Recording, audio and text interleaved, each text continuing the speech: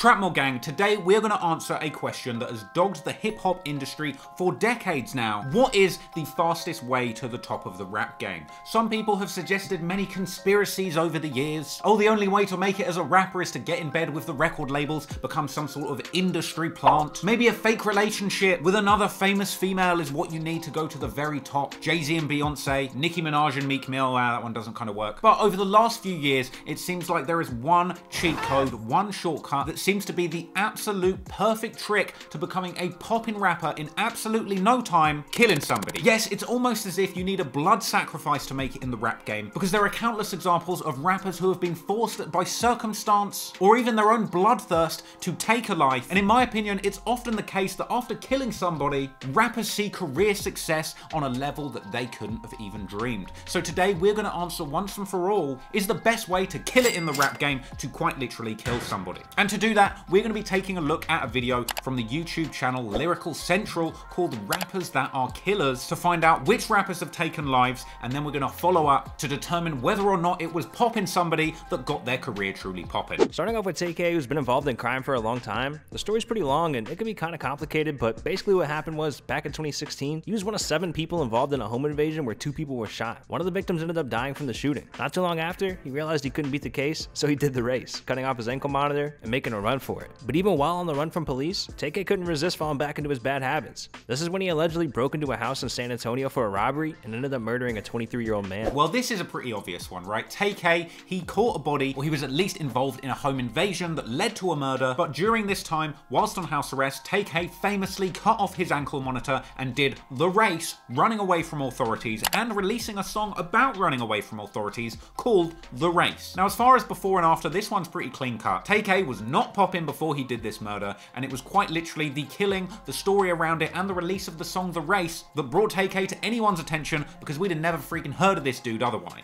Today, TK's The Race is sitting at over 222 million views. Meanwhile, the most notable song that he had dropped before that murder took place, Biff Zanon, is today sitting at a comfy 580,000 views. If you don't already know the story regarding the time Gucci Mane pulled the trigger on someone, it basically started back in May of 2005. Basically, Gucci had been visiting a female friend when 4 men, all dressed in black, burst into her apartment. The men assaulted Gucci and a fight broke out. One of their bodies was found outside a nearby middle school, and Gucci was arrested, faced a first-degree murder charge as a result. In the end, the charges were dropped when the prosecution came to terms with the fact that there simply wasn't enough evidence to disprove Gucci's claim of self-defense. Yes, next up it's Gucci Mane, who, if you didn't know, ended up killing somebody in self-defense following a botched home invasion shortly after rival rapper Young Jeezy put a bounty on Gucci Mane's chain. Now, this incident where Gucci Mane took another man's life was all the way back in May 2005. This was super early in Gucci Mane's career, and only weeks on from the release of his very first single, Icy, with Young Jeezy, the track that they ended up feuding over, leading to the circumstances where Gucci Mane would have to kill somebody defending himself. In 2005, Gucci Mane had only released the one album, Trap House, landing on the US Billboard 200 albums charts at position 101. Since then, Gucci Mane has gone on to release over a dozen albums and quite literally countless mixtapes. The follow-up to Trap House, Hard to Kill, moved 165,000 copies. And although since then there's been a few moments where Gucci Mane's career has taken the odd dip, generally ever since this incident went down, it has been nothing but up from Gucci, especially since his most recent release from prison. Frankly, it's been nothing but W's for Gucci. In November of 2018, DaBaby was involved in a hectic situation that broke out in a Walmart. The official story is that while he was shopping for clothes with his family, 2 people came up to him and tried to rob him. A fight broke out, and according to DaBaby, he was left with no choice but to protect himself and his family by shooting one of the people attacking him. The charges were eventually dropped when a witness failed to appear in court. But 3 months later, the witness did eventually testify, and DaBaby was sentenced to 1 year of unsupervised probation. All in all, we take DaBaby's word for it, the situation could have ended up way worse if he hadn't a shot. Next up, DaBaby. If you're a follower of my main channel, you'll be well aware of the story of how DaBaby legally killed a man in Walmart in self-defense following an attempted robbery on him whilst he was out shopping with his young children. But the funny thing is, before this incident, a lot of people would have had absolutely no idea who the hell DaBaby was, and in many ways it was the attention and the kudos that he got from being involved in this incredibly real-ass situation that made a lot of people fall in love with DaBaby and his music. So the fatal Walmart shooting that DaBaby was involved in actually took place on November the 6th, 2018.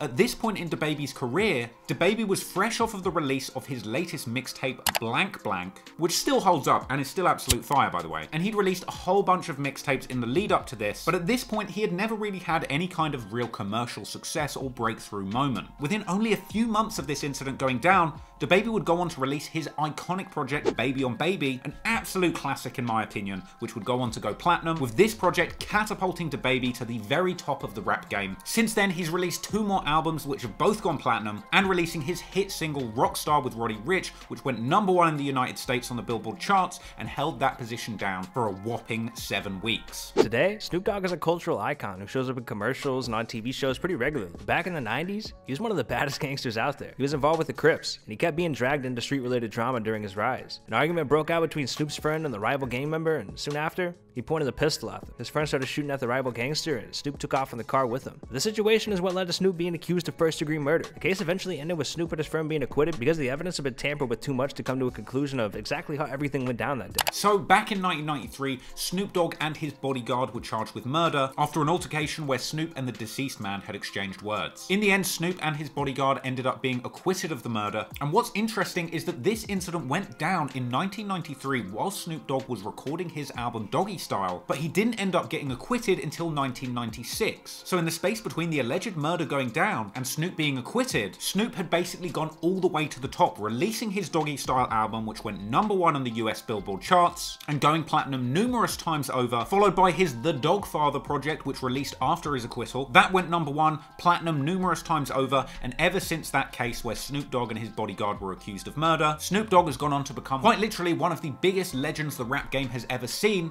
and thankfully he is still alive to this day, dropping songs, doing interviews, counting checks, and living life as one of the biggest OGs that the rap game has ever spawned. YNW Melly, similar to TK, is another rapper who's been breaking the law since he was a teenager. Basically, this all started in February 2019, when Melly was arrested for the alleged murder of his 2 best friends. The case has been in progress for quite a while now, but there hasn't been much development regarding what may happen to Melly. In addition to the case of Melly murdering his 2 best friends, he's also being investigated for being connected to the death of an off-duty sheriff deputy in 2017. YNW Melly. Now with this one, he's not actually been convicted yet, but he has said in numerous songs that he is a murderer, that he murders, and it's possible that he might not end up beating this case. YNW Melly was indeed absolutely killing it before he was hauled away to jail and accused of murder, with him being arrested and charged in February 2019. At this point in his career, he had already released Blue Balenciagas, For Real, Melly the Melis, Butter Pecan, and Slang That Iron, with all of those tracks having view counts in the tens of millions before he was arrested for murder. Because on the 8th of February 2019, only 4 days before YNW Melly turned himself in on double murder charges, the music video for his track Murder on My Mind was sitting at a pretty healthy 84 million views on YouTube. But today, around 2 and a bit years later, and with a double murder accusation under his belt, YNW Melly's Murder on My Mind is sitting at a whopping 455 million views. Now, if that isn't enough proof that doing a murder is the best music marketing tactic in the entire world, then I don't know what is. What do you guys think? Is catching a body the best way to catapult yourself to the top of the rap game? Or is it just a complete coincidence that whenever rappers catch a body, their careers go into overdrive and people like me need to stop capping? Let me know down in the comments, and for the record, I obviously don't condone murders, killings, violence. Why can't we all just release good music, not have to catch any bodies, and just walk off happily into the sunset with our racks and jewelry? I don't know. There's no such thing as curses, and Kanye's a lizard person. If you enjoyed this video, make sure you like and subscribe below. Shout out to the patrons. Oh, I always get the wrong side. Shout out to the patrons for supporting this channel. You guys are some legends. Trapmore gang, it's how we do. See you next time. Bye.